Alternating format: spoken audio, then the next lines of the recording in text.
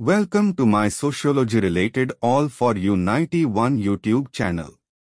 I'm excited to have you here. On this channel, we explore various topics related to sociological concepts. Let's explore sociology together.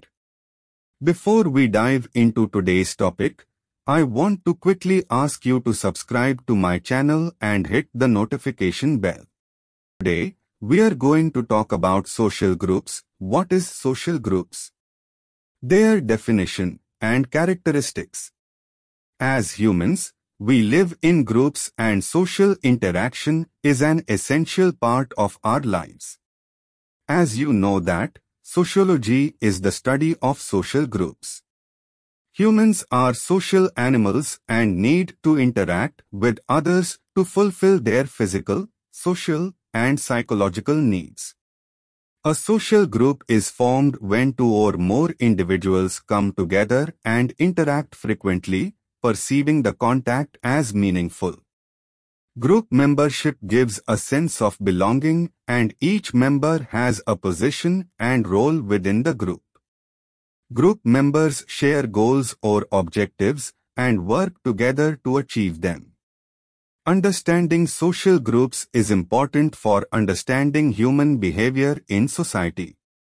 Harry Johnson defined sociology as the science that deals with social groups. Harry Johnson emphasized the importance of studying social groups in sociology. Man is not just an animal by birth but becomes a social animal through socialization, which mainly occurs through groups. Now, let's take a look at some scholar definitions of social group. According to Theodore Mills, a social group is a group of two or more individuals who come into contact with each other to achieve a purpose and perceive such contact as meaningful.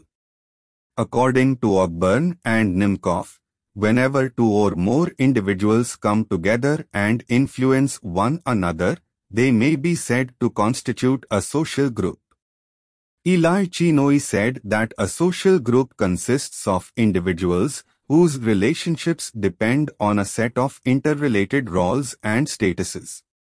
From these definitions, we can conclude that social group is defined as when two or more individuals come together and influence each other. A group needs at least two people to exist. A group of two people is the smallest social group is called a dyad, while a group of three is called a triad. Now, let's discuss the characteristics of social groups. First characteristics of social groups is a group consists of two or more individuals. Two or more individuals are required to form a group. Second characteristics of social groups is there is a common purpose, goal, and understanding among the group members. Third characteristics of social groups is social interaction takes place between individuals in a group and everyone is aware of it. They have to interact frequently. They have to be aware of these interactions. They need to feel that these interactions are meaningful. Fourth characteristics of social groups is group members have a sense of cooperation. Group membership is the sense that we belong, just like the sense that other people are members of our group. Sixth characteristics of social groups is there is a sense of unity in groups. Seventh characteristics of social groups is a group has a structure. Eighth characteristics of social groups is in social groups intergroup relations are relatively permanent contacts among the members. I hope you found this video informative and useful. Don't forget to like and subscribe for more content on sociology and other related topics.